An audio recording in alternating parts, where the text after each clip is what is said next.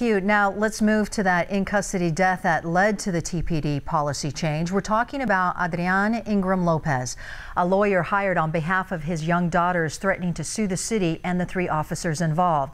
Adrian Ingram-Lopez died after police restrained him and held him face down. An autopsy by Pima County said Ingram-Lopez had drugs in his system and a heart condition.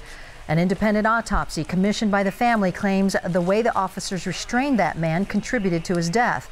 Now an attorney hired on behalf of Ingram-Lopez's 2-year-old daughter has sent the city a letter threatening a lawsuit in 60 days unless the city pays $10 million and enacts better police reforms. It's one thing to hang a banner from City Hall that Black Lives Matter. What's more important, not just to Sophie, but the citizens of Tucson, Arizona, is what positive affirmative steps is the Tucson council and mayor and government going to take to correct these problems.